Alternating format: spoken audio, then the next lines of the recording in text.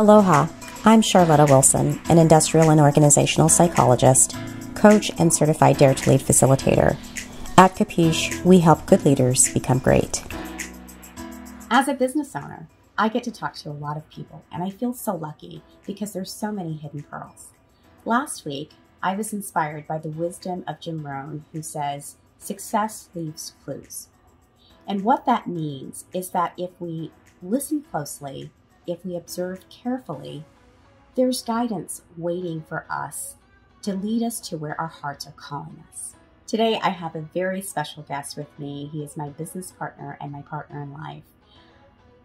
What I'd like to tease out in today's video is some insight on how he transitioned from almost 27 years in the military to starting up his own real estate practice here in the paradise of Hawaii. Welcome, Tim.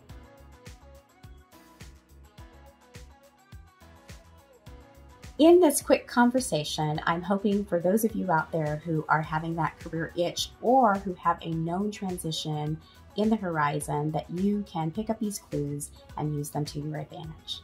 Okay, so my first question for our viewers is, how did you know it was time for you to leave the military?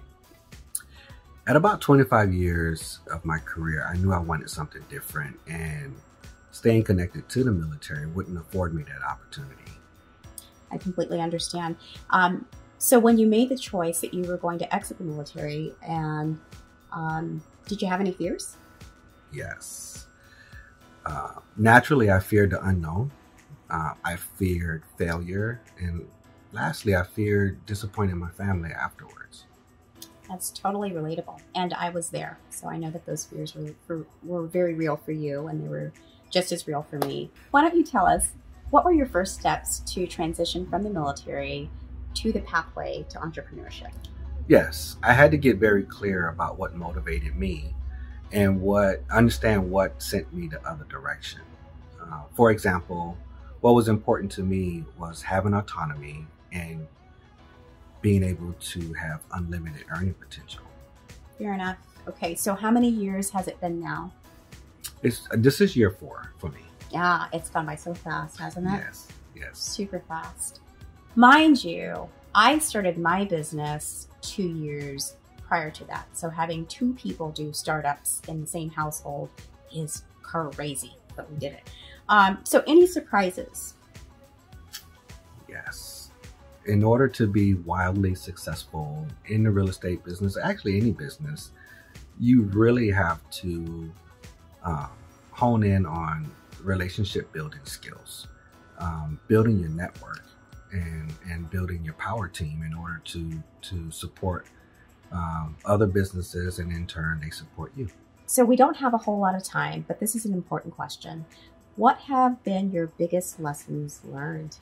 Biggest lessons learned for me was to get buy-in before starting the business.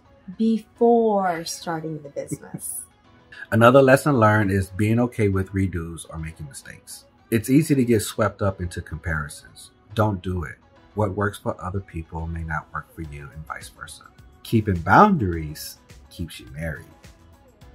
And lastly, knowing your why will keep you grounded when things get weird. Those were some great insights. Is there anything else that you'd like to share with our viewers? Yes, I would say never stop improving on effective communication. As long as you're serving people, it's essential. It's vulnerable, it's liberating, and it's liberating just to know you get to set your own limits for success. Hey folks out there, if you are in the market to buy, sell, or rent in the Hawaii paradise, I know a great realtor that you can call. You know the drill, leaders. Give yourself permission to screw up. But among all things, keep practicing courage. Aloha and salamat po.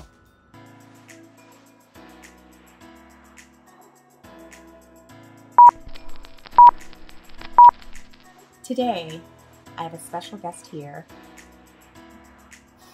I was going to say my partner in crime. What crime? No crime, no crime. Just trying to stay in the frame. It's just stay in the frame. Stay in the frame. Okay, ready? Yeah. Another one is being okay with making mistakes. See, like that one. Take 10. Take a deep breath. Is that a belly breath? I think so. All right, here we go. I got it. You're like holding on to that word. I know. All right, you ready? Yeah. And don't say it, right? Okay. Smokey wants to say good night. Good night. Good night.